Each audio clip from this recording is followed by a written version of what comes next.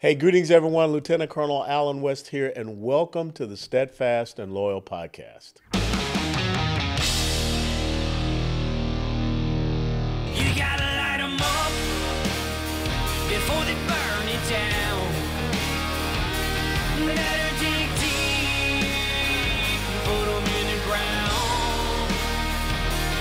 But on their hands, they're hellbound. Sing a song. Ooh, they're gonna burn it down. Sing a song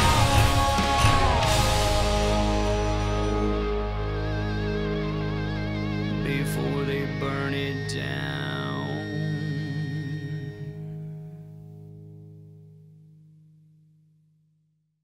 Greetings, I'm Lieutenant Colonel Alan West. In my career from the battlefield to Congress, honor and integrity have always been my compass.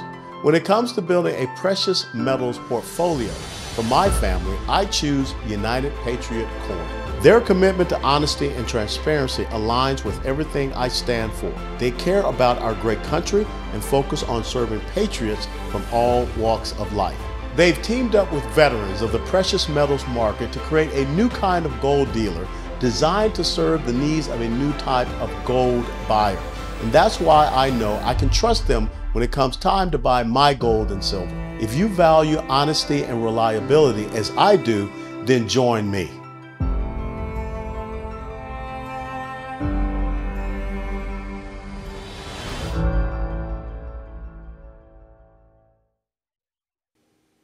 You know, sometimes you just get the feeling that the folks up there in Congress, they're like a hamster on a wheel.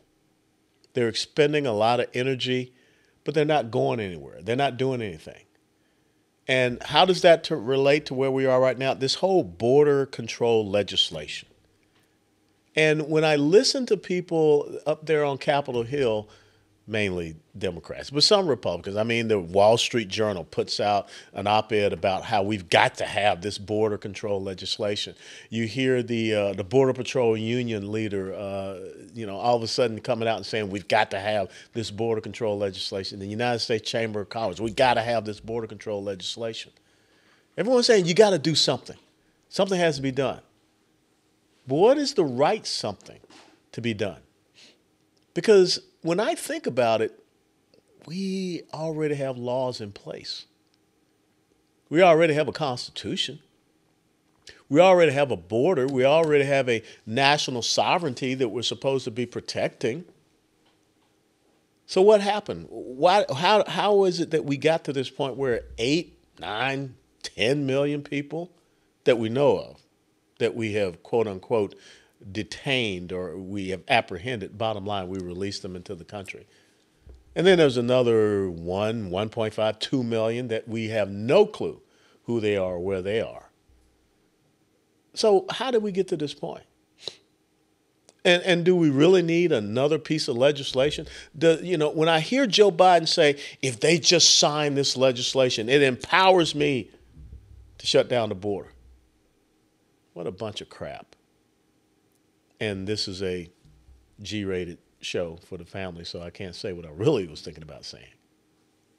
Because the person that started this whole morass that we're in is the person that's sitting in the Oval Office, his administration.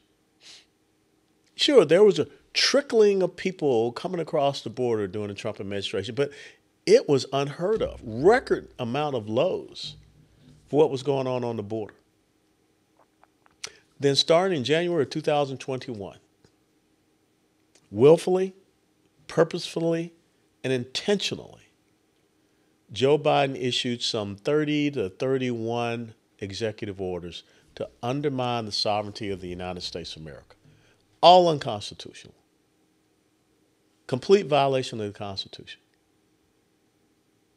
And on top of that, now we're just giving all of these taxpayer-funded benefits to people that are here illegally, people that do not have a right to be in the United States of America. Don't give me this stuff about, no borders, no walls, no USA at all. That's what Antifa in a march in Washington, D.C. was shouting when Trump was the president.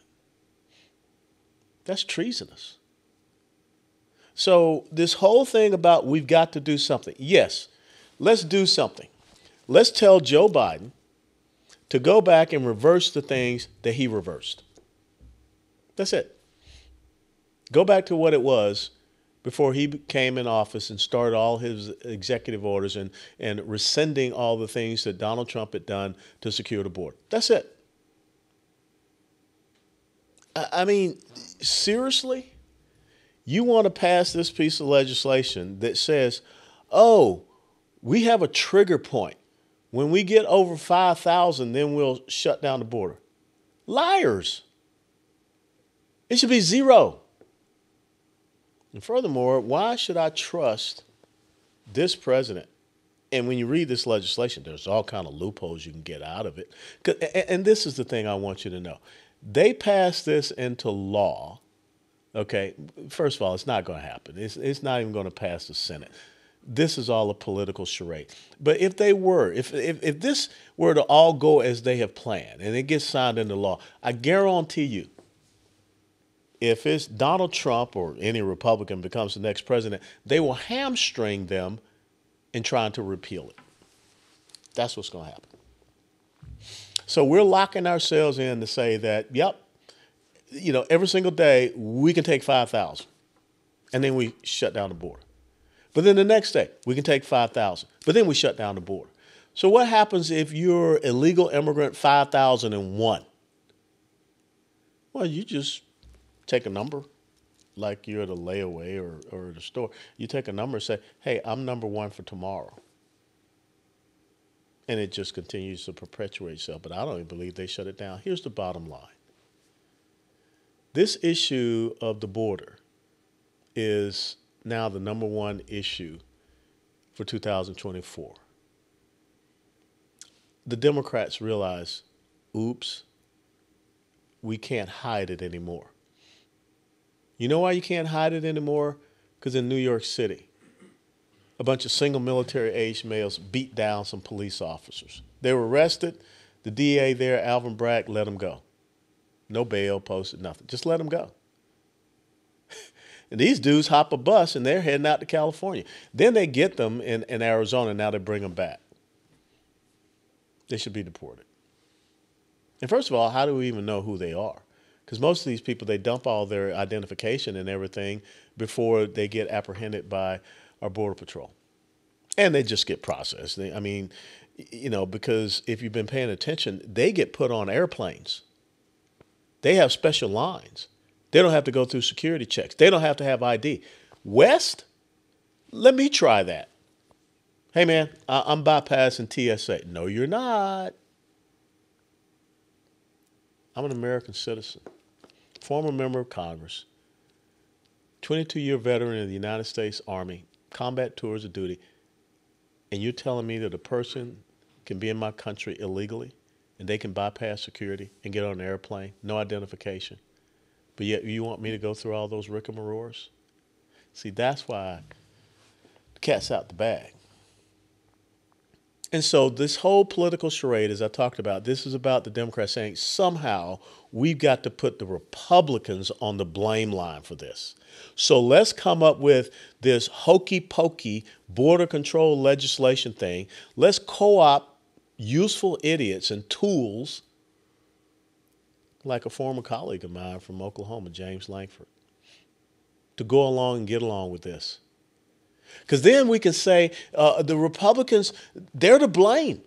They're the ones not allowing us to pass this border control legislation. You know, President Biden can say, oh, by the way, I would really shut down the border, but they didn't pass this border control legislation, so I can't do it. Irregardless of the fact that you're the reason why we have this open border policy, Mr. President Joe Biden, who can't remember that French President Mitterrand that he just mentioned, you know, recently at a fundraiser in Nevada, he died 30 years ago. So I don't know what he's talking about when he said that, you know, French President Mitterrand, you know, told me that it's great to have America back. Maybe Joe was at a seance and he was talking to spirits. But the absurdity of this thing, saying that we must pass something that continues to further undermine our national sovereignty, is ludicrous. And then on top of that, the billions of dollars that they want to spend in this bill, just a teeny tiny bit of it goes toward our border. It's really a border security bill for Ukraine, because that's where most of the money is going. Oh, we're going to get 2,000 more Border Patrol agents. Why? Well, 2,000 more Border Patrol agents will be needed to help process the 5,000 illegal immigrants that we're going to allow in every day. And then we shut down the border. And, number 5,001, he gets in line first so he can come in the next day. 5,000 a day, illegal immigrants in the United States of America. 365 days in a year. You do the math. So they're not shutting down the border. They're not stopping anything. They're just running the same old Beltway two-step and trying to get us to fall for it. I mean, even now in New York City, you got the rapper 50 or 50 Cent, whatever he's calling himself today. He's challenging the mayor of New York, who's talking about spending $58 million to give illegal immigrants there in New York City a debit card. Who's paying for it?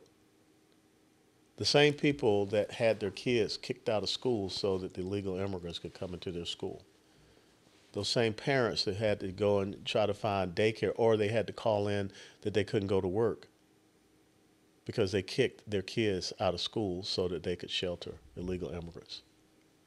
That's why the Democrats are saying we got to come up with something, this Trojan horse that Brandon Judd, the Border Patrol Union president, and the Wall Street Journal editorial board and the Chamber of Commerce have all sold out, saying we got to have this.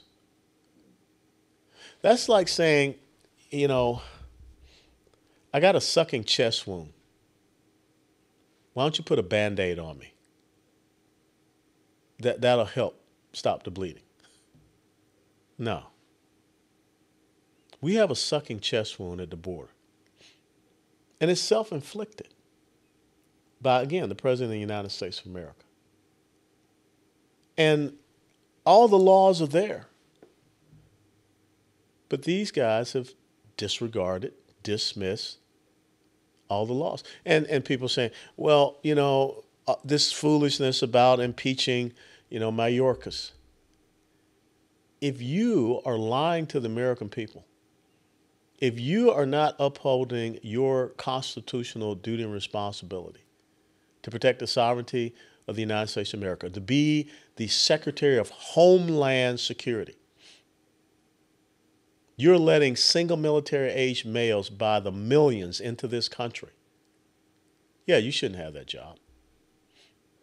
Now, will that make a difference? No, because they'll just be replaced by someone else that continues on. But the point is that you shouldn't have the job. What happened to responsibility and accountability?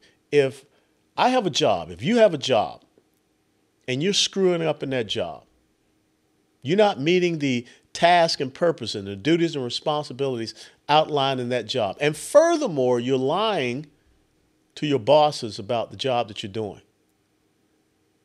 You think you're going to keep that job? So Alejandro Mayorkas should not keep his job. The job that we, the people, are paying him to do. Taxpayer money. So I agree that he should be impeached. Will that make a hill of beans to us? No. I believe that you should start restricting the funds of the Department of Homeland Security. Like the DOJ too, several others. That's the power of the purse that you have in the House of Representatives. That's how you get people's attention. But somehow we've got to hold people responsible and accountable.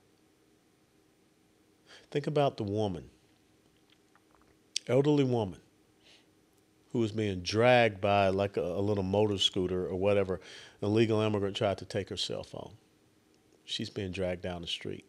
First and foremost, how did that illegal immigrant get a motor scooter or whatever the little transportation vehicle he had. How did he get that?